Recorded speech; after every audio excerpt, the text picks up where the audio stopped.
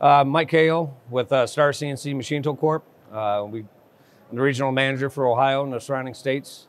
Welcome to the booth. And what we're going to be demonstrating today is our newest member to the Star family, being the SX-38. Star is a Swiss machine tool builder. We're one of the top ones as far as rigidity and accuracy and capability. One of the things that we really look for in this machine is some of the complications or some of the challenges we have in this inside our industry today, which is the harder materials. I'm sure we all make everything out of brass, right? No, we have a lot of harder materials now. A lot of the parts are getting bigger now. You know, we got a lot of, so as far as having the small 7mm machines anymore are kind of non-existent, so we kind of want to broaden our industry to a bigger 38 millimeters. 32 used to be the max before, but now we're getting even bigger than that, you know. So obviously, you know, we're America, so bigger's more, right? Right? So anyways, with 38 millimeters, so that's the machining diameter, bar capacity of the machine, being 1.5 inches. All of our machines, all our new machines are what we call convertible, so it can be ran with or without a guide bushing, all right? Without a guide bushing, we're actually able to go up to 42 millimeter, so 1.5 inches. So the only restriction is you gotta be within 2.5 times that diameter and your length of your part, okay? So obviously your headstock stroke is gonna go from about a little over 12.5 inches down to about a little over 3 3/4 inches, okay? So moving on to that. One thing that really points out this machine is the actual size of the machine. Star is very good at building a very robust, rigid machine. Strong castings, a strong base, especially when you're starting to machine a lot of these harder materials, so you have a lot of harmonics and everything you need to be able to absorb, okay? Machine access, besides the machine itself is about 13,000 pounds, okay?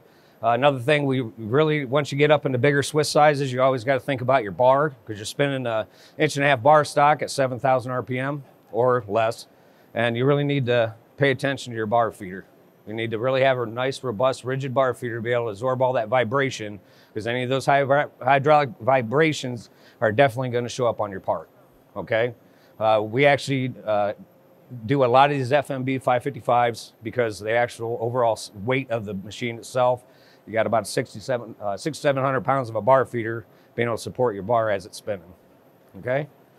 One of the things Star did do is make our access doors as user-friendly as possible. So both your headstock room and your workroom has a nice wide opening for easy access. One of the biggest things I want to point out on this machine is the slant bed, which helps out with not only chip flow, access to the tools, but also safe access, okay? I'm not reaching across all my back working tools to change tools. So, you got it. Sorry about that. So anyways, so they kept that in mind too as well, so you're not reaching across a bunch of tools to cut yourself. So with the FANUC controller, the FANUC 31i, 3-path kind of control, because this is a three-path machine. They have 3 tools in the cut at the same time. So we want to optimize any kind of process that we put onto this machine, okay? First of all, we're starting with the 12.6 inch of stroke. Again, that doesn't limit you to how long the part you're gonna have. Typically with a Swiss, you can grab that bar as many times as you want. You can make up to a 6-foot part if you want, okay? If you notice that the front of the spindle here does have a ground surface, that's what's accommodating to be able to switch from a bushing to a no bushing. So what you're basically gonna do is take your bushing out, and that ground surface is going to take up that area in the casting with a sealing ring, all right? From there, we're going to move on to the workroom. And again, I want to point out a lot of the benefits of this machine is not only the size, the rigidness, but how many tools you can fit in the machine. So we have a lot of customers that run millions of parts, or they run low quantities of parts. So the biggest thing with having a machine that has the capability of holding a type of as many tools in this machine is able to put standardized tooling in it to be able to reduce setup time.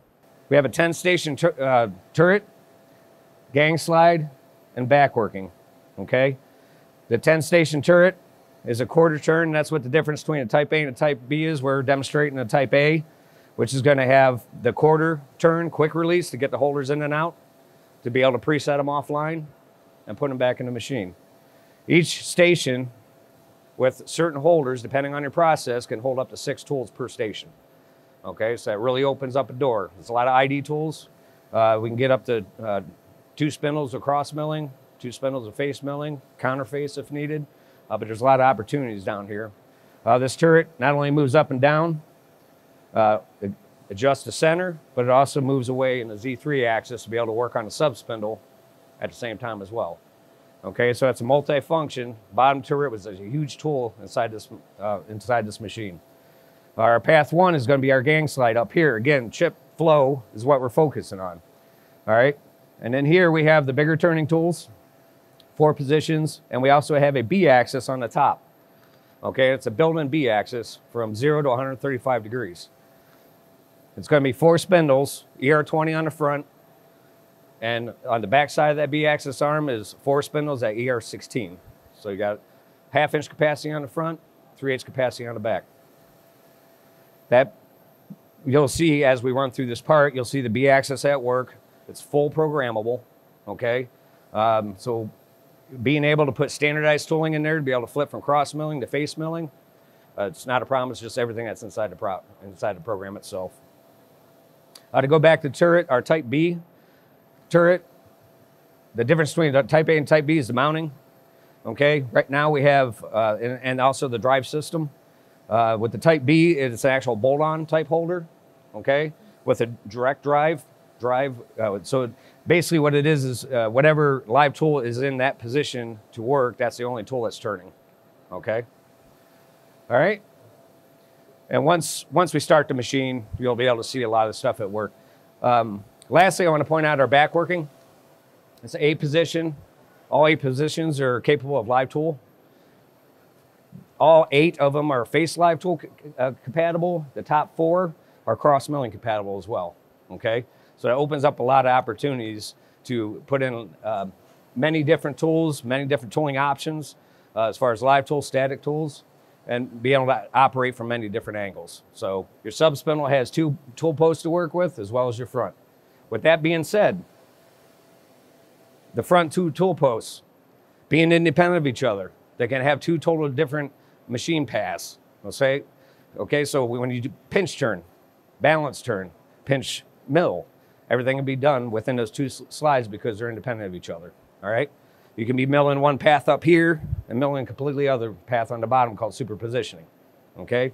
This Z3 axis here is always going to keep track of where your Z1 axis is, okay? So the main focus on this machine is to get as many tools in the cut at the same time, as much work done back here independently because that's where your time saving is, okay? And get as many tools done in the front side as possible so you can reduce your cycle time by having two tools in the cut at the same time.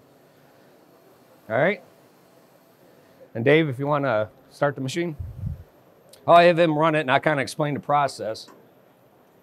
A lot of things when you're talking about 2 tools coming in on and a cut at the same time, you're also talking a lot about balance milling, balance turning. Like in this particular part, one of the parts we're taking 2 M mills and actually making a corkscrew out of it. If you only do it with 1 mill, you're going to see a lot of tool deflection. All right, we do 2 mills, you just evened out that pressure. So all you're doing is just feeding it right in between 2 mills. So that's when you got to start thinking that's when I can have 2 tools that are cut at the same time. While the machine's running, we see it up here.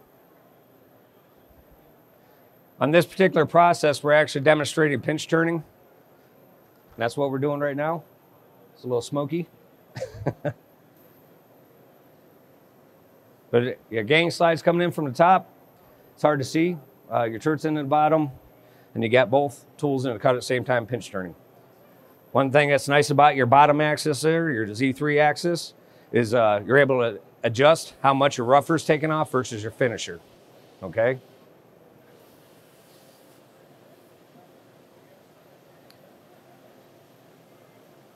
And of course, we don't have it. We had about 25% rapids right now.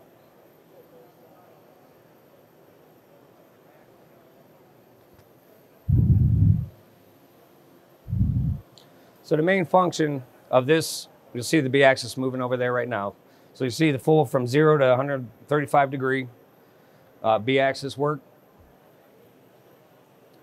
So our main focus and demonstration on this machine, and feel free to come up here after the video is over or after this demonstration is over. Feel free to come in and see how we can incorporate as many tools as possible within the process to reduce cycle time.